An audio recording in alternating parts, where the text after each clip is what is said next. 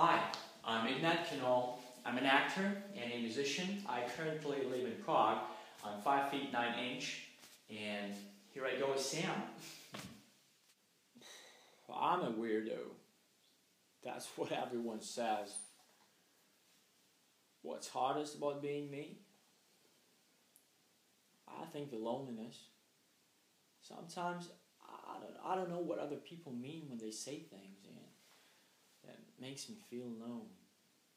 And when people in the room, and all I can do is sit and twiddle, which is what I call my sensory stimulation. It's when I shake a pencil and rubber band at a certain frequency and think about things I could never do, like research penguins in Antarctica, or have a girlfriend. I don't know. I'd like to go to Antarctica. It's quiet there. Except one place in the rookeries where penguins breed. Those aren't quiet. No, sir. I'm finished with my answer. So, how was your week? Well, I still don't have a date, and I scared a girl off from across the room the other day. And we had meatloaf, and I hate meatloaf. How? My mom just made it in the oven. No, I mean, how'd you scare her away? I don't know. Pretend I'm her. What'd you do? I just smiled at her, like this. Oh, I see the problem. Well, I read about it online. Making eye contact is step 1 for flirting. You have a look. Insults equal chick to dick? No, not that part, the eye contact part. Okay, but we should get to that at some point. Anyway, the problem is you're crossing the line from flirty to creepy. When you make eye contact, you have to look away a little bit. How can I look away and make an eye contact? I'm not a mantis shrimp. Make eye contact, glance away, make eye contact again. Wait. Otherwise, it can seem scary. Let me write that down. Okay. Now, the smile. You need to turn that down like 70%. What? 70% smaller? At least. Try no teeth. That's the one. That's perfect. How will I remember how it should look like? Give me a phone. Use this as a reference. Well, it didn't center it properly. You want to take another one?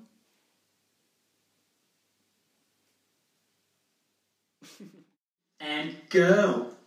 Floor here is kind of sticky. Did you know that some frogs have pads on their feet that secrete a thin layer of mucus to stick to things? Why the hell are you wearing headphones? Oh, I just turned on the noise cancellation feature. A little bit of protection from the racket. So you like vegan taquitos? Yeah, I'm a vegan. Alright. So, did you know that the first man to reach South Pole, Amundsen, he actually fed his own dogs to each other? He made them cannibalize each other. Ew, gross. What does it have to do with being a vegan? Duh. Dogs are meat. I should probably go. Baby, those are some serious bug eyes you've got. Are you serious? Is that a joke? Beauty. Beast. What are you doing? I don't like cats. Would you like to get rid of Simba?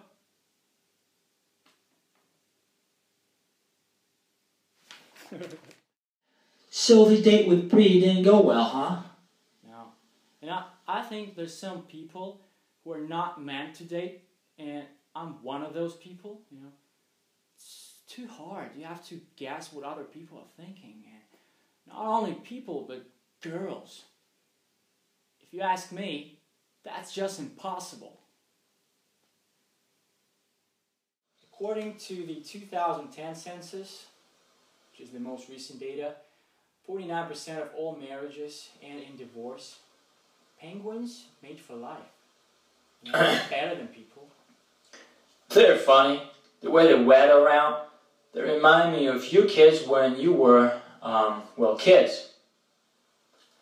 Casey told me what happened with the girl. You know, I wish I had a time machine.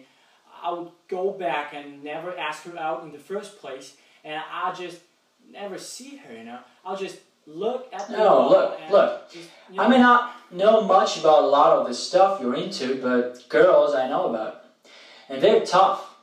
And I'm proud of you for putting yourself out there. The truth is, nobody knows what they're doing. We're all just cropping our way though, completely blind, trying to figure it out. You know, I should never have a date again, you know. No, hey, you've got some stuff to figure out, sure, but you will.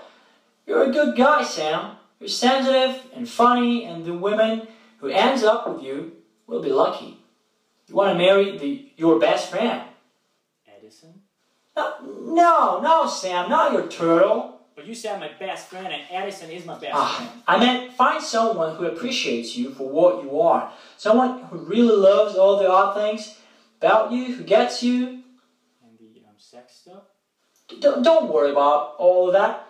When you find the right person, that will all sort itself out, okay? Okay. And penguins make life. Good for them. Who wants popcorn?